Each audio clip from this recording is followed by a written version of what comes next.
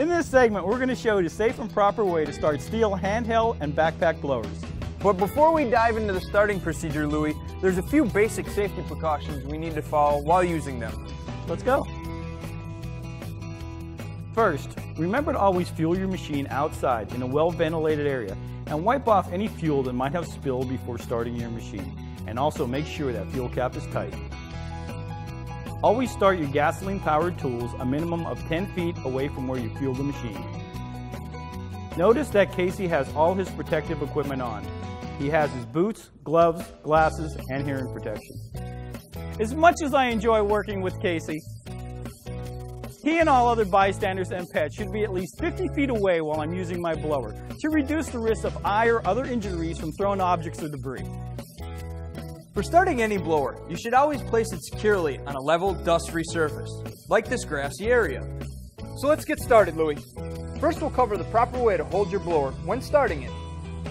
Starting a handheld blower, make sure you have firm footing. Hold the blower firmly with your right hand, press down, and grasp the starter grip with your left hand. For backpack blowers, hold onto the blower with your left hand and put one foot against the base plate to prevent the blower from moving.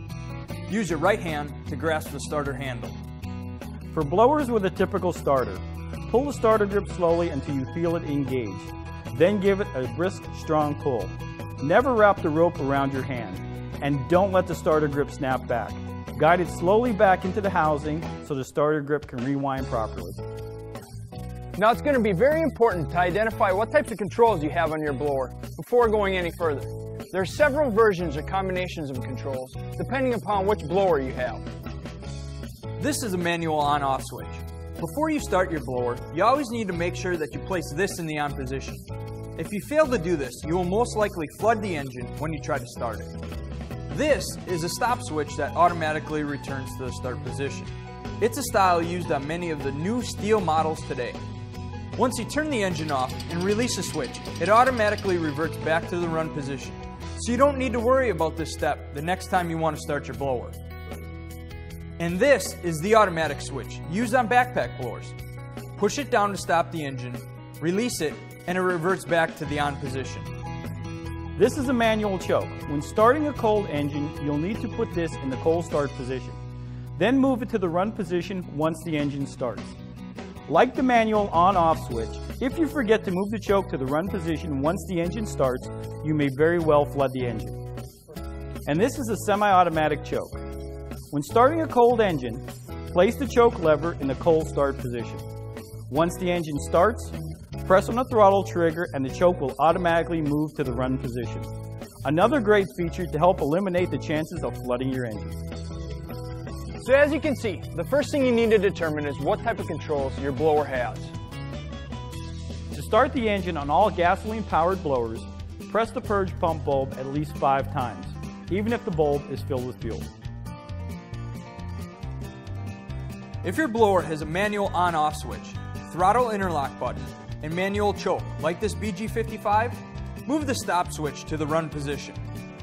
Set the choke lever to the cold start position. Engage the throttle lock by squeezing the trigger and the throttle lock button at the same time. Then, holding the blower in the proper position, as shown earlier, pull the starter rope. Once the engine tries to start, move the choke from the cold position to the run position. This step's real important. If you forget this step, you'll most likely flood the engine. Once the engine starts, squeeze the throttle to disengage the throttle lock, and the engine will return to idle speed.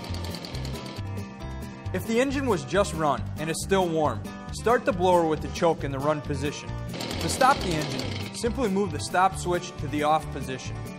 Most of the newer STIHL blower models, like the BR200 and BG66, have the semi-automatic choke and on-off switch that automatically returns to the on position once the engine is turned off.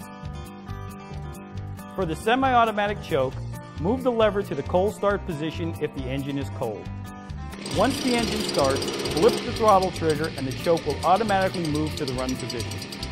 If the engine was just run and is still warm, leave the choke in the run position to start the engine.